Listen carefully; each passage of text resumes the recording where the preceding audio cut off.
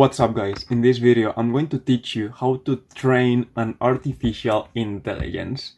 For that we need one thing, and that thing is that we generated all the data that I talked about in the previous video. So this is not exactly the same project in which I was working with you, but it's very similar. Like here I'm generating this data and the values are almost the same.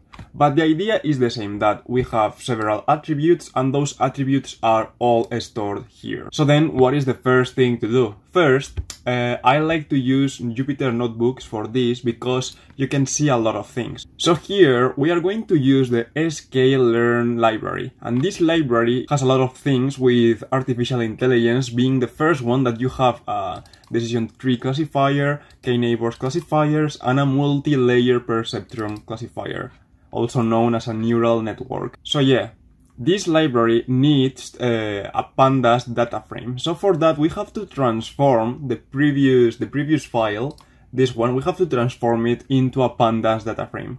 Another good thing to do is that instead of generating the file in this way, you can generate it in a pandas way.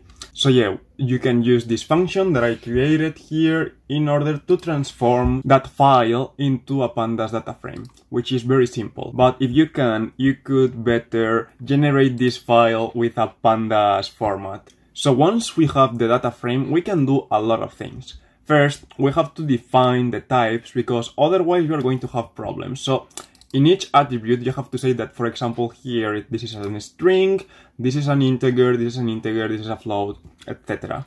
Then you can see your data frame with this table calling this function, but the important and the cool feature of this is that you can see a plot of your data frame. So for example, here you can see the different attributes and the values they have during the test. But this is not a good way to see this because, as you can see, everything is very messy. So yeah, there's a lot of things to see here. What you can do is that you can generate histograms. So here with histograms, you can see now in a better way the data and you can understand it in a better way. So yeah, once you've done that, like, this is optional, like if you want to see this data, you can do it. But once you've done that, you have to create these variables. These are going to be the inputs for the different classifiers. Here in this file, I'm using all the classifiers that I imported from the SKlearn library. So for example, here I generated those entries. And first, what I do is that I use the multi-layer perceptron, which is the neural network, and this is the configuration that I put it in the neural network. Also, another thing you can do is that you can use a small file and try a lot of configurations and then use the one that gives you a better result, because this configuration was the one that was giving me the best result for the data that we are using. So yeah, once you created the classifier, what you can do is that you can test how good this classifier works. So for example, here what I'm saying is that the neural network is going to use 10,000 iterations for training itself. So once it's trained, what you can do is that you can check how accurate the neural network is.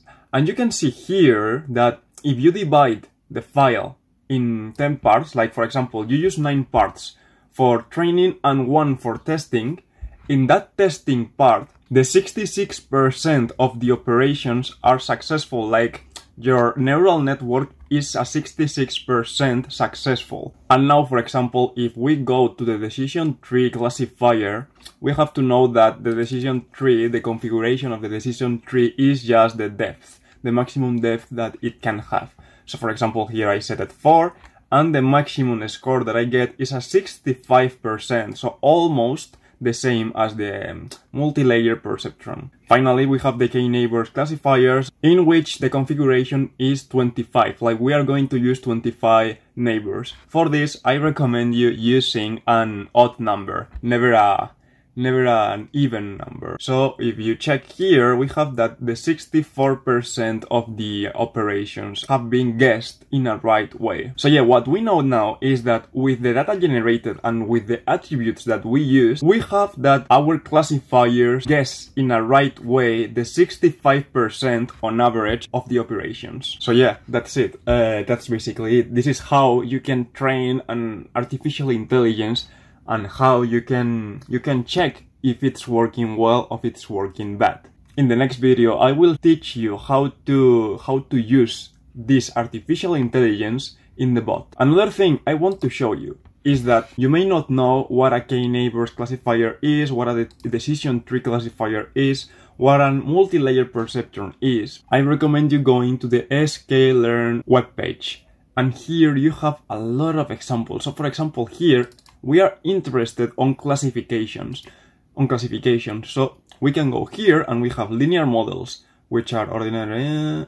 So if you have any doubt about the library, you have here a lot of information. So for example, here you have the nearest neighbors, naive Bayes, decision tree. This is all related to data science.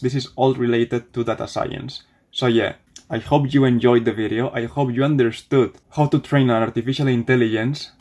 And if so, give it a like, share, subscribe, and see you in the next one. Don't forget to go and check my website in which I talk about trading and cryptocurrencies and all that stuff for a very cheap price.